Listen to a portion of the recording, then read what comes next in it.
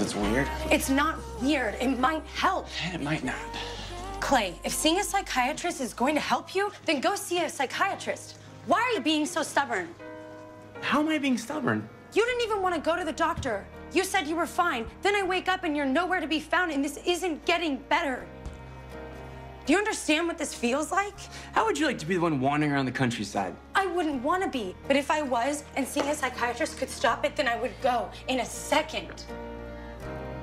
I think it's terrible what's happening to you. But this is happening to me too. I feel so panicked because you're out there and you're not yourself, and I'm worried that someone is going to hurt you or something bad is going to happen to you. I know. But just let me try this new medication and let's see what happens. I have an agency to run. I have to go to Europe now that Nate's back. I know that this is our problem. It's not just mine, but I have a life to live. And what about tonight? What if it happens again? I don't know. Well, handcuff me to the bed. Clay, I'm serious. Why not? Might be fun.